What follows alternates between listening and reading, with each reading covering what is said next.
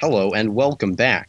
You'll notice we're not in StencylWorks right now, but instead the popular art creation tool Photoshop. Here, we'll be teaching you to make your own original content for your own games, so you won't have to resort to stealing Mario sprites anymore. So we're going to start by making a character for the game. He's going to be a 32 by 32 image of a stick figure with some pink clothes, some bear claws, some boots, and a crown, because he's king. Give him a curly tail, too. Alright, so you're gonna want to start with a stick figure. Can you do this? Oh, I got this. I got this shit. Okay. It's kind of like a circle. I got it. And then... I got it. Rock's got this. I'm the master. Justin, bring up some commentary. Okay, I got this. Okay, Justin didn't bring up any commentary, but Irock's got this, and now we're going to start by drawing an outline of some clothes for the stick figure that will later be filled in with pink. What kind of clothes? Are we talking homosexual, heterosexual? What are we talking? Talking heterosexual for the general public, but do note that Stencil user base does not discriminate against homosexuals. Okay, I got the clothes outline done. Okay, now we're going to fill that in with pink. I've got my pink selected. We're going for a hot pink today. Alright. Okay. Make note of the advanced pixel art techniques here. We're doing this. We're not using any fancy edit tools, line tools. We're just doing pixels. We're doing the basics right here. The original, the down home true grid pixel. Right. Okay. Like I used to make. Yeah, we have the clothes shaded. Here. Okay, now we're gonna want to give him boots and bear claws. What color boots? Big beefy bear arms. What kind of boots? They should go up to the knee. What color? Okay, knee-high boots. What color? They should either be yellow or pink, because like they're rain boots. Okay. Well, Cat Consumer has got this. Cat Consumer has this idea all planned out. Yeah, I have. Okay, the boots are on, and we need the beefy arms. We need the beefy bear claws. Oh. Big beefy bear arms. Bear arms? Yeah. Beef. Okay. Beefcake. Okay, I think they're pretty beefy at this point. Alright, so once we've got the beefy arms and the bear claws that are filled in with some color, you want to give them a crown. Okay.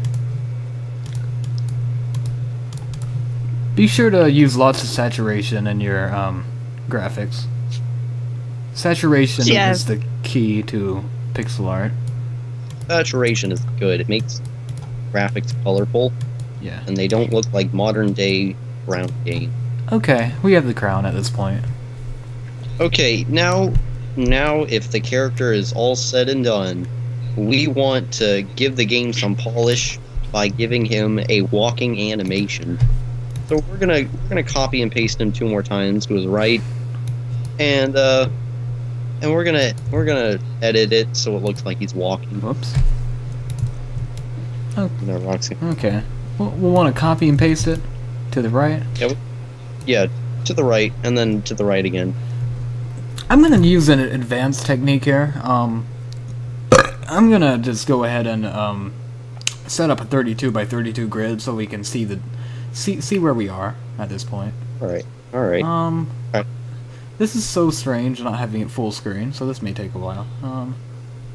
Do note that iRock is not a professional artist, so anybody can make. I am not a professional artist by any means. iRock is not a professional artist by any means. Anybody can make their own graphics. Anybody, instantly. Okay, we're gonna give him a walking animation. Let's just erase the legs a little bit and redraw them as walking. Make sure that his knees aren't broken. Make sure his knees are not broken. As Cat Consumer just asked, too. Do note that Stencil does not discriminate against triple. That is very true, Blob, and I'm glad you brought that up. Because It's true. At this point, we have a walking animation, a very polished one. Alright, good. So, now, we're going to want to make our own tile set. Okay. So that the actor has something to walk on. Okay. We'll So these are also going to be 32 by 32. make it 64 by 32 because it's a tile set and we'll have 2 tiles. Okay, we're gonna do that. What kind of tile should we have? Describe the first tile.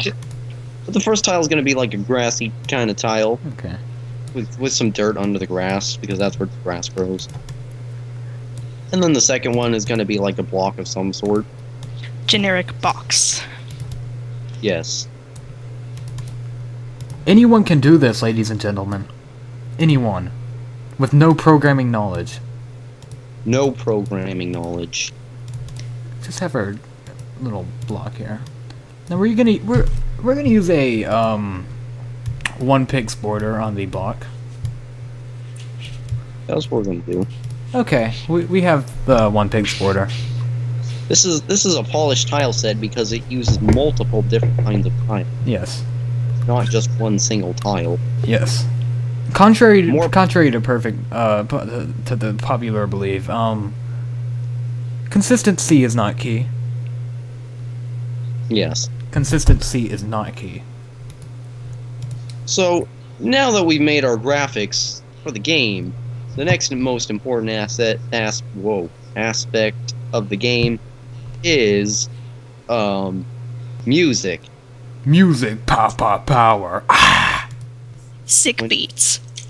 When music and graphics collide in video games, they truly represent the strongest art form in media. Yes. Okay, welcome to PXTONE, created by the creator of PXTONE. We're just gonna go ahead and add I have a bass template set up here where I have my drums, so I don't have to add them every time, but we'll just add a bass, snare, hat, and our beepy sound. This is a chip tune. We're in 4/4 here, so 1 2 3 4 1 2 3 4 repeat. Just like I learned in choir class. Yes, just like she learned in choir class. So every quarter note, every half note, you want to have a bass sound.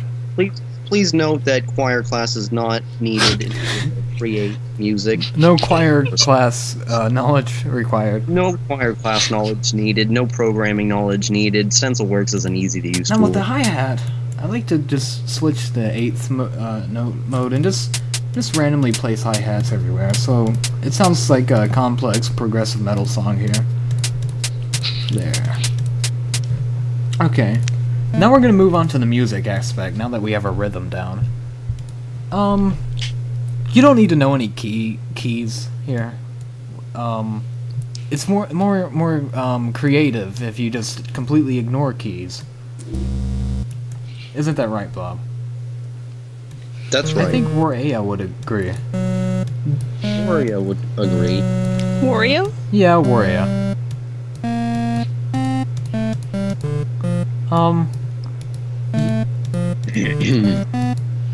I'm just gonna kind of choose some notes here. Okay. Now that we have our notes down, we're just gonna go ahead and add some bass to the background.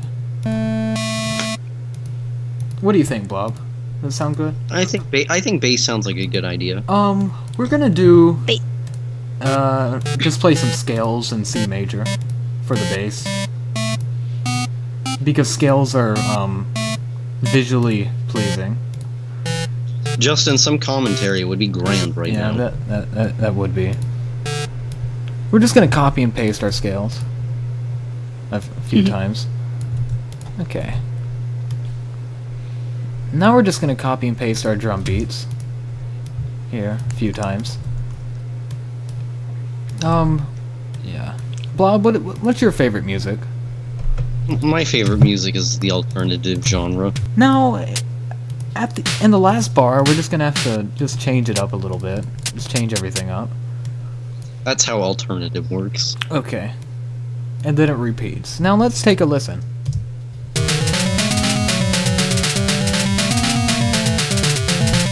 It's sounding good, but I think we should turn up our melody and turn down our bass.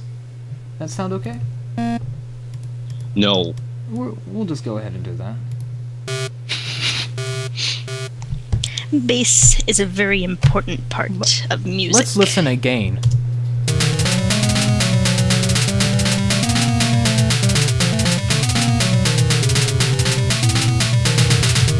What a great song. This has been how creating music in Stencil, so you can stop stealing music. Back to you, Blob.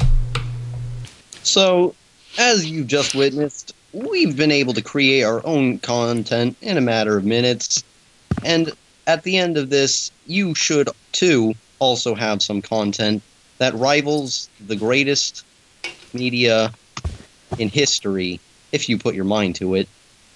So you can make the very best games, and in the next episode, we'll be putting these content aspects to use in an actual game, so you can see how they play out. See you next time. See ya. Rate and subscribe and thumbs up. It really helps me out. Yeah, be sure to rate, subscribe, thumbs up, favorite, and subscribe. It really helps us out. Tell your friends. Give us tell money. your friends about us. It really helps us out. It really helps us out. We'd appreciate it. All right, take care, everyone. Goodbye.